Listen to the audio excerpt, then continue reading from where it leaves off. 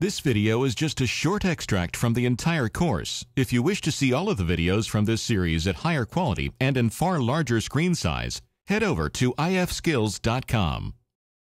Themes are quite a common occurrence across Microsoft Office suite of applications, and Excel's no different. They've been introduced into Excel to allow for quick formatting and consistency within a spreadsheet. To access the Themes menu, we go to Page Layout, and over on the left you can see the Themes section.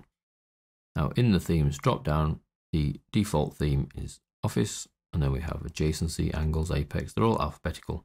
And you can see as you move through them, a bit like all the normal formatting, the sheet behind is responding to any changes. So as soon as you find one you quite like the look of, you can stick with that.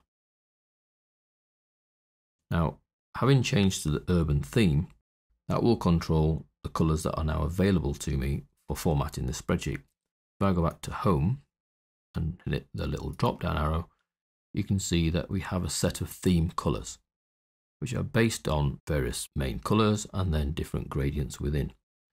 So for my heading, if I were to go, let's go that column there, indigo dark. And I could do the same for my month headings.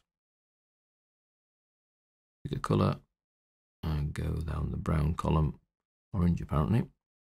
Now if I change themes, these are formatted at various points on that colour bar.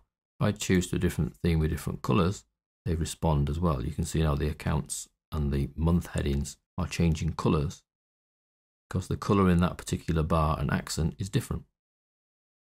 So they're responding totally to that. That one's quite a nice one. You'll find the colour for this item is still in the same place here, one bar up, but it's a different colour because we've changed the theme. And the same for the accounts.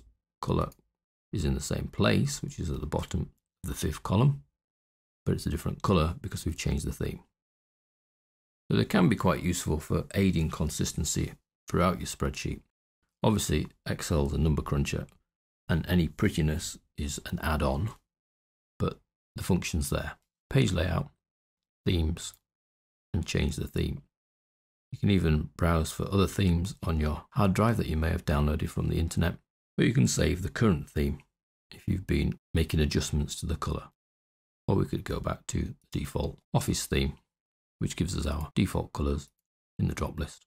And these are the theme colours for the chosen theme. They're fairly straightforward to use. You may or might not find them useful, but they're on the page layout ribbon.